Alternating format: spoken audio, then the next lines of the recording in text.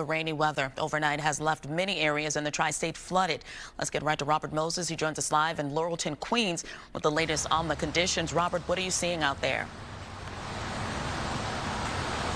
Tashani, the Belt Parkway over my shoulder is back open after part of it was closed for several hours. Steady rain continues to fall here, which has been making for slick conditions, which means you should budget some extra time as you try to get from here to there. Today looks like a perfect day to fire up that remote setup and work from home because getting around, at least this morning, may be dicey. Last night, heavy rain closed the eastbound Belt Parkway in Queens because of high water under the 130th Avenue overpass. A police car forced cars off the roadway at exit 24B in Laurelton. We saw a worker clearing away debris so the water could drain.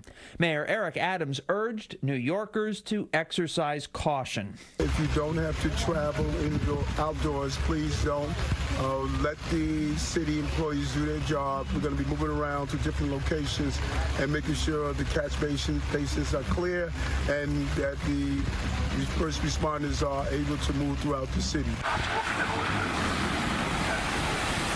Overnight, water ponded on Hillside Avenue in Queens Village. This storm has brought with it not only heavy rain, but strong wind as well, which could topple trees and power lines, causing outages. If you must travel, city officials urge you to use mass transit. Be careful out there. There's a travel advisory. Let's make sure we do the best for our families. We've been keeping an eye on power outages, and so far they're not a major issue. Con Edison is reporting that a little more than 1,900 of its customers do not have electricity at this hour.